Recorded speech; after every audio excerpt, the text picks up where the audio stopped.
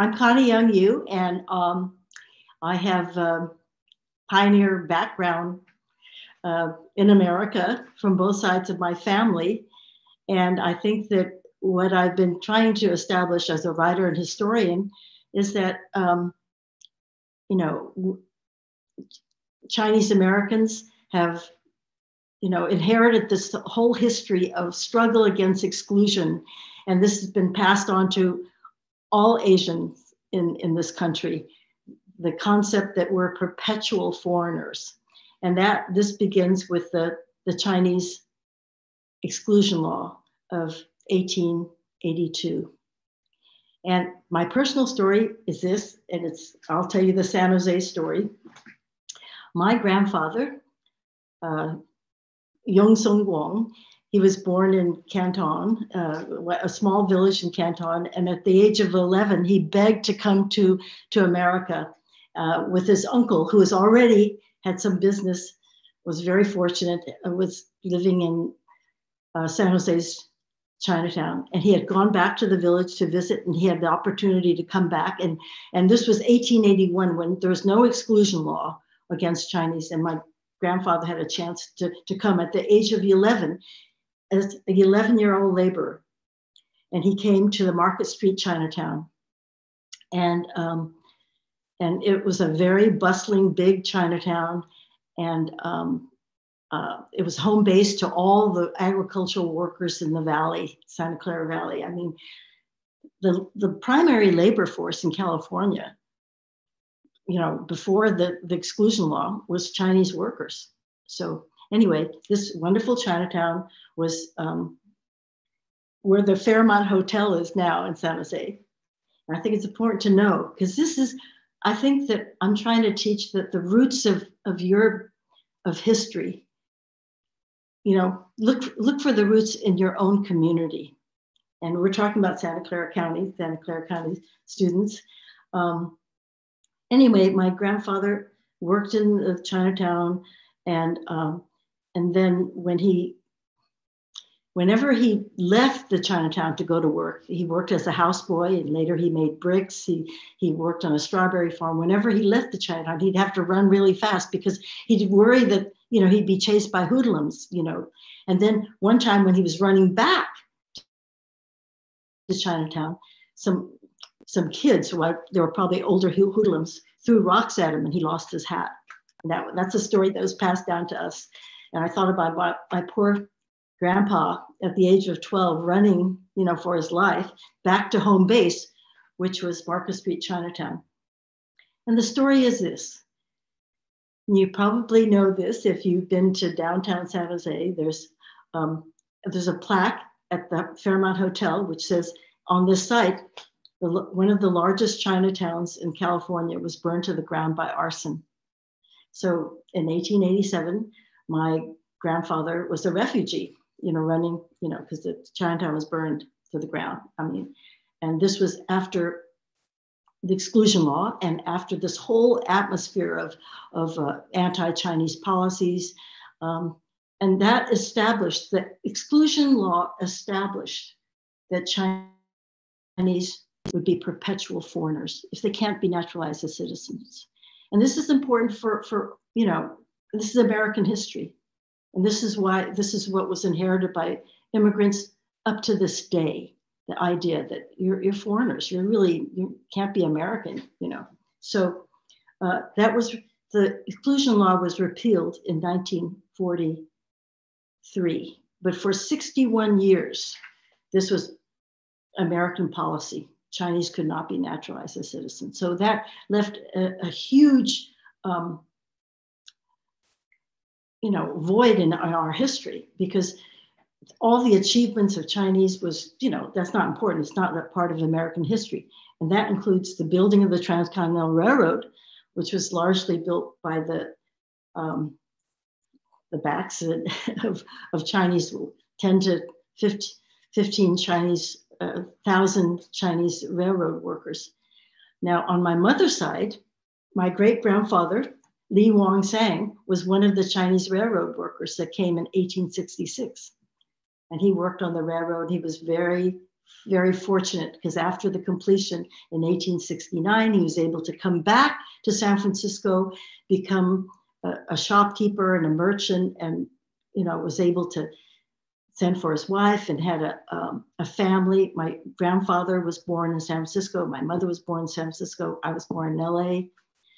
On my father's side, my grandfather, who fled the San Francisco, he fled to San Francisco after the fire and lived there for a few years. And I have his certificate of residence. And this, if you can see it, this is part of the paper trail in our family. My grandfather had to carry this certificate to prove that he was legally in this country as a Chinese laborer because he came before 1881. This is because of the Geary Act, and it required that all Chinese carry a photo passport to show that they were legally in this country. That was part of the exclusion law. So you can see his picture. I hope there's my grandpa. And it says San Francisco, gives his address at San Francisco. But fortunately, a few years later, so this picture was taken in 1894. A few years later, my grandfather was able to come back to San Jose, to the new Chinatown that was built where Japantown is now, because a man called John Heinlein bravely, in opposition to all the people in the city, he said, I will lease land for a new Chinatown. So that is the site of the Chinatown is Japantown now in San Jose. And the reason why it faded, there's no Chinatown now, is because of the exclusion law. Gradually, the population diminished, Chinese laborers couldn't come to, and Japanese workers took over, were able to come in. And, but still, my grandfather and my grandmother stayed in that Chinatown till the 1930s. They raised a family. This is a picture of my grandfather and my grandmother, and there's my dad as a little boy. He was born in 1912, and his brother in 1910. And they went to integrated schools, but they lived in this gated Chinatown with a fence around it. But they had an opportunity for a new start.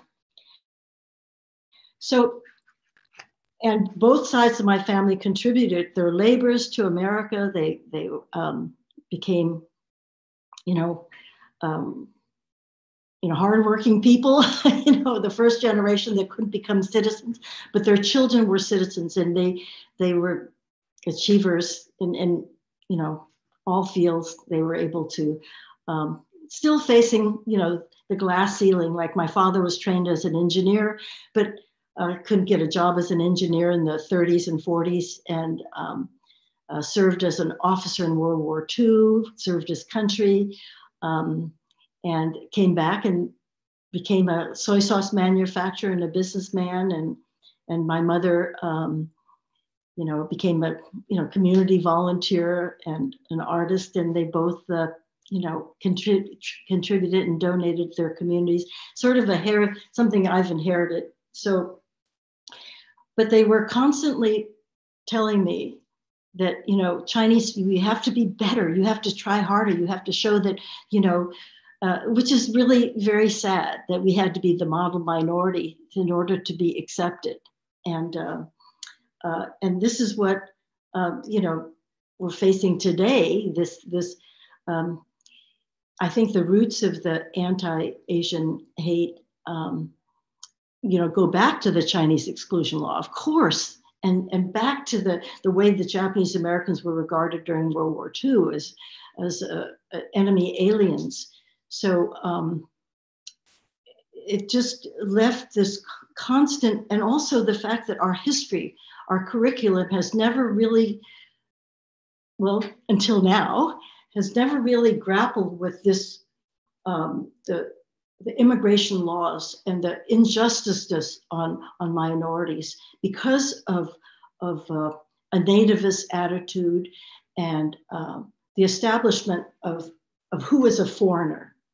And this goes back to the gold rush days, when one of the first laws that the state legislature of California enacted was the law that said Blacks, Negroes, mulatto, and Indians are not allowed to testify against a white person, which deprives this whole group of civil rights. In 1854, the law was extended to Chinese. Chinese could not testify because that was one of the largest populations of minorities in California. They could not testify. And this was not repealed for almost 30 years. So you have this background of legalized, institutionalized racism because of exclusion, because of unequal laws, before the courts. And it affected, subsequent legislation in every single city, every single municipality in the United States, like the alien land laws. The alien land laws in California declared that this was passed in 1913, declared that no aliens ineligible for citizenship are allowed to own land. Now, who's ineligible for citizenship but Asians? So, it extended from the Chinese to the Japanese to the Filipinos to people of color. So that really segregated our society. So I wanted to say that the Asian communities struggled, they resisted, and they brought as much culture to their lives as possible. They became, let's say, they became citizens in their own right, whether they could be naturalized or not. And so I just wanted to show you this picture of the first generation of Chinese Americans in Heinleinville, Chinatown. So this was given to me by one of the former residents. And you see, this is 1895. And it shows how early the Chinese were here in establishing their communities. But people will say, well, we didn't know anything about this. We didn't see, there's no trace of it. And I said that's because of the exclusion law and that wiped out Chinatowns. And also prevented the new immigrants from coming in. And so many of let's say the majority of Asians, especially Chinese, are descendants of people who came after the exclusion law. After 1956, which was the naturalization and immigration law that was signed by President Johnson that eliminated racial discrimination and the quota system. So this really is important to know, because a lot of new residents or new immigrants who come, they say, well, we don't know this history, we didn't feel this background, but suddenly we're because of this new surge in anti-Asian hate, we're targeted even as perpetual foreigners. Do like go back to where you came from. People are saying go back to where you came from. You caused the Kung flu. So it's very important for everybody to know this background, but also the one positive thing that's come out of all of this strife is a feeling of solidarity, a feeling of that we're in this together. We're regarded, as the same, and we need to resist together. So I was part of this series called Asian Americans on PBS, and it gives the history of the different, Asian groups from, Filipino to Chinese to Korean, Vietnamese, Cambodian, East Asian, and Manong people, all, all who are regarded, people look, white people look at them and they go, oh, you're from somewhere else, you don't belong here. So the series, talked about the history and the struggle, and also, it's inspiring to know that we have this common struggle, and that we can do something to help our society by telling this history, because this history belongs in American history. This is our American narrative.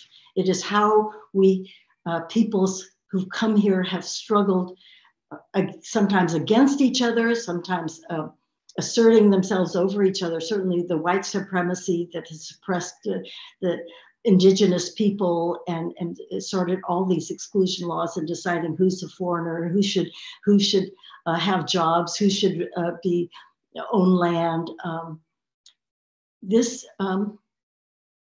It's like America's been in this struggle that it hasn't really recognized until today, where we have to face. It's come to this point. This is the telling moment. This is, let's say, it's a crisis moment, but also one of great opportunity and recognition. So, I feel that, for my role, I'd love to tell the stories of the pioneers that I've known, know about. And the book that I helped edit is called Voices from the Railroad, which is stories from descendants of Chinese railroad workers. And I helped to organize an exhibit, which is at Connie Gardens. It's called Connie and Executive Order 9066. And these are stories told by our friends, two of the trustees of Connie, who talk about their families and their incarceration during World War II in Japanese, what they call concentration camps. There were 10 of them across the country, the western part of the country. And a lot of people do not know this history, and they themselves did not feel, comfortable talking about it. It was so painful until in recent years. And it's a younger generation who say, we want to know this history. We should tell it. And to help us understand our past so we can go forward.